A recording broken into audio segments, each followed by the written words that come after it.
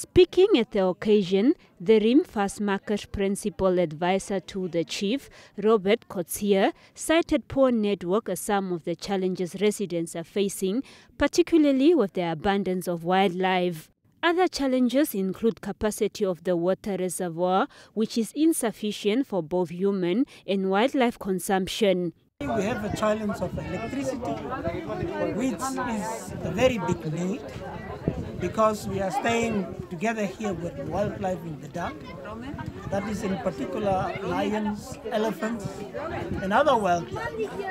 At night you cannot even go out because it is a high risk area with potential elephants daily visiting this area for water.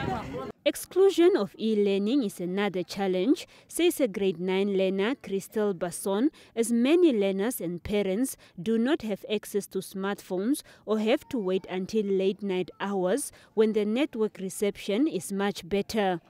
In his response, the Kunene governor promised to take up the matter with the relevant authorities.